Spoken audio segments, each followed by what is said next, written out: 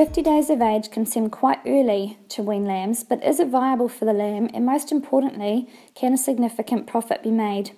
During our 3-year trial, we were able to significantly answer these questions with some measurable results, and some surprising synergies unfolded within our indoor triplet lambing and orphan lamb rearing trials.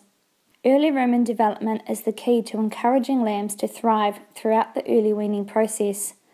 We discovered that we could wean lambs early at 50 days, and therefore putting the ewe back onto hill country instead of continuing to feed her on top quality plantain clover pastures that she didn't need, and in return having more feed available to wean more lambs onto.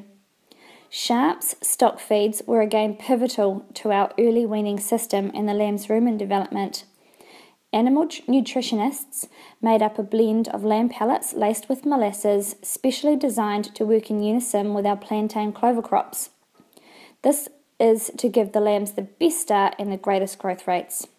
This has proven to be extremely beneficial to our business in many ways by playing to our strengths: topography, climate, grass growth, workload, and breeding policies, all aiding us to add significant carcass weight per hectare.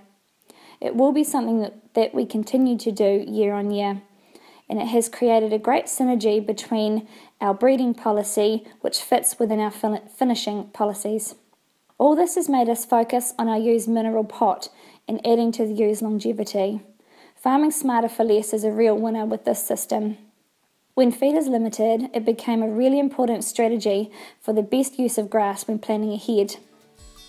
So for more information, go to www.beef+lambnewzealand.com